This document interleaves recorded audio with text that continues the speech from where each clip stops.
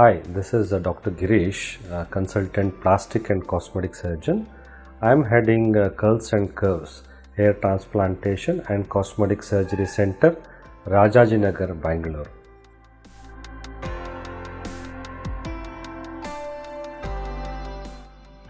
Body mass index, also called as BMI.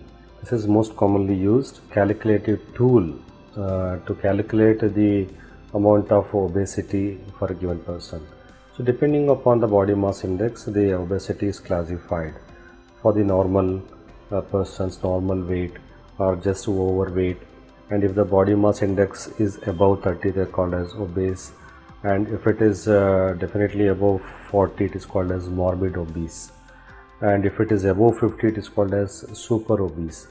The body mass index is calculated in terms of the person's weight in kgs divided by the height, maybe in terms of inches or in centimeters.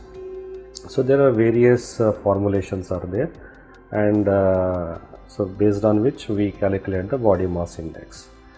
Here the importance of body mass index. So the persons who are less than 35 definitely fall into the category of liposuction. So they need liposuction to manage their obesity, along with the natural methods of exercise and diet, that is natural healthy lifestyles. So if the body mass index is between 35 to 40, and so they have a choice between to go for a stage liposuction or the bariatric surgery. But once they cross the body mass index 40, they are in need of bariatric surgery. So, but these are all just arbitrary lines. But we examine them, then take a practical decisions. So we give both options. If at all, if they're crossing 40, then we educate them about both the options, pros and cons of both the procedures.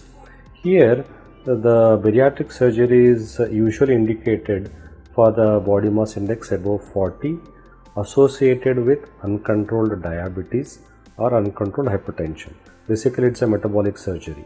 So thereby, so we discuss actually if the body mass index is above 40, but otherwise if it is less than 40, but in majority of them, like they will fall into this, they are in need of liposuction.